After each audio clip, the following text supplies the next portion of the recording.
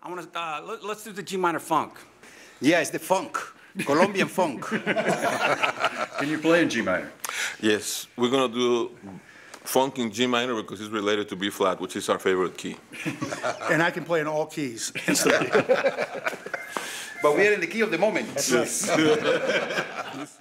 In the key of the moment, a perfect description of the band Open Hands and the music they create. I'll just play the groove and I'll just stop it. Okay. And then we can do one with a chord on it too. That way he has a stop and he has a chord, so it's whichever way for his talking. Okay. For this session, no music has been written, no rehearsals held. The band does pick a key. And then 4 bars, and then we start to cycle again. So it's 8, turn around 4 bars. 8, turn around 4 bars. And they reach a loose agreement on who'll take the lead when and for how long. We will do 8 bars with Bill, then 8 and 16 with bass and Bill. Okay, so Can you count to 16? No, that's why all the songs are in 4. Will this work? Can these guys instantly create something out of nothing? If so, you might be tempted to call it spontaneous musical combustion. But in reality, the music you're about to hear was a lifetime in the making.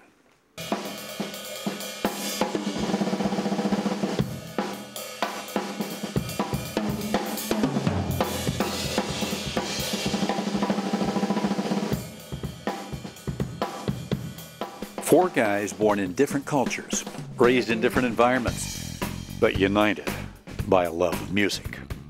Bill Maxwell was from Oklahoma. I remember that I learned how to read music before I learned how to read words.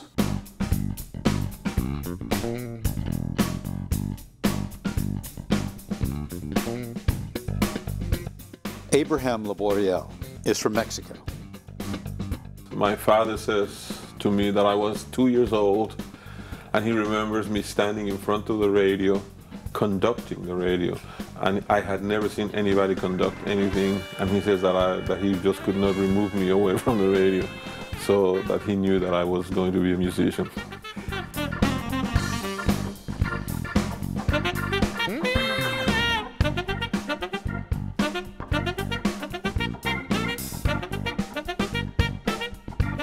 Justo Almario is from Colombia.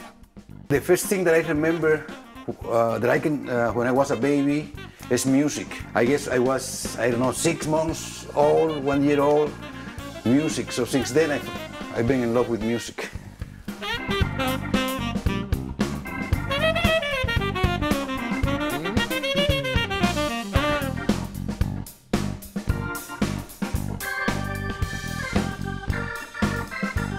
Greg Mathieson is from Southern California.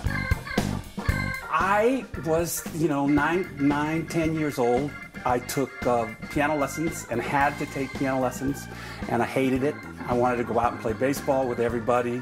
My mom made me practice an hour a day, and there was a little clock, and when she walked out of the room, I'd move it up so that it was only 45 minutes.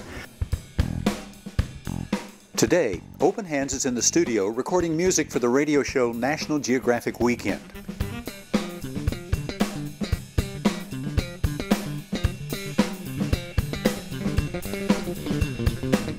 Their only instructions are to play a variety of styles and somehow incorporate the famous geographic theme.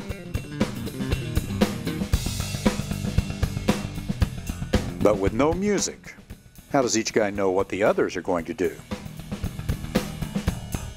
It's like a football team or a basketball team that knows each other so well that you can do spontaneous things and it's like it's worked out. It's not really worked out, we're a band. I know what Abraham's going to do, I think, before he does, and I'm sure they know what I'm going to do because I don't do that much.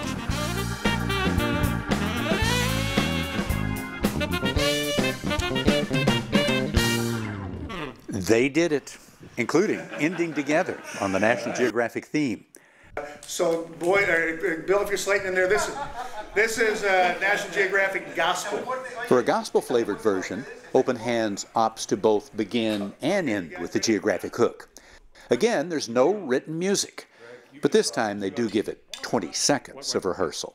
1, 2, 3, 4. Let's practice that phrase.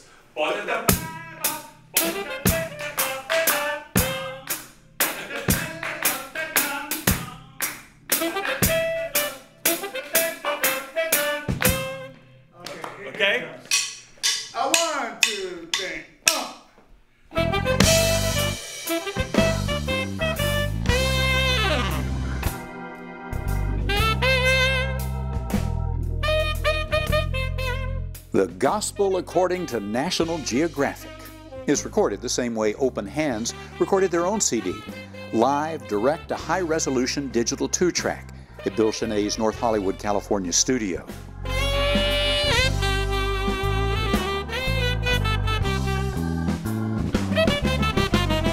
This might come as a surprise to some music fans, but many of their favorite groups don't have the skills, and even fewer have the courage to do this.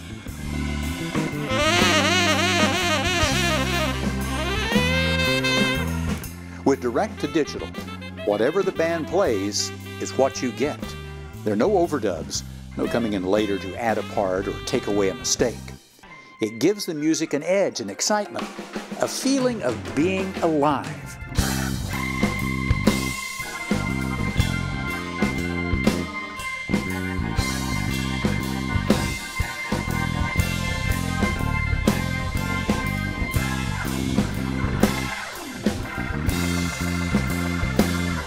When we do recordings like these that are directed to track, you are capturing really those moments in a way that cannot be altered. It makes for honestly much better music, much more honest music. Whatever we were feeling and the way we felt it is the way that it's going to remain.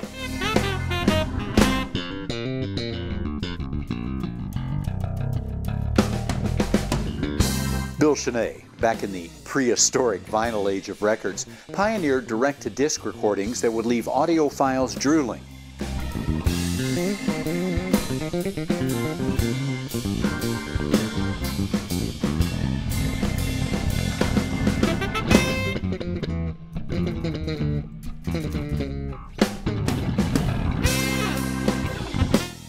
His new 2-track technique digitally recaptures that same quality. But again, this type of recording puts pressure on the band, because now everyone will hear even more clearly exactly what they play, warts and all. At the beginning I said, no, man, what happened if I miss a note? How we're not gonna fix it, you know? How can we fix it, you know? But then I said, no, that's it, you know? If I miss a note, that's it, you know? That's the way it is, you know what I mean? So hopefully, you know, people will hear it and say, Justo didn't miss that many notes.